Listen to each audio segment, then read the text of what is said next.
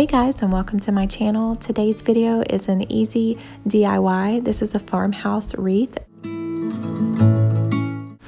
So to start off with, you'll just need a branch or stick wreath. This one was actually given to me by my mother. I'm not really sure where she found it, but I'm sure that they have them very inexpensive at Hobby Lobby or Michael's or someplace like that.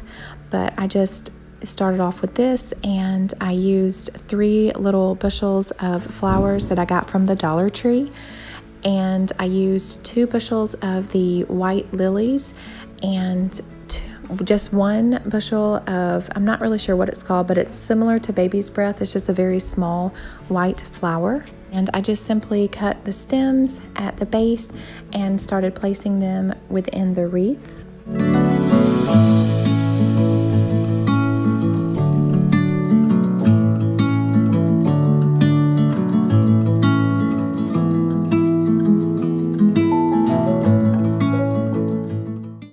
I got this gray twine from Hobby Lobby several months ago, so this is my first time I'm actually using it. And I wanted the wreath to be asymmetrical, so I wanted all the flowers to be just on one side and toward the bottom. So I tied the twine and then I just hung it on my door.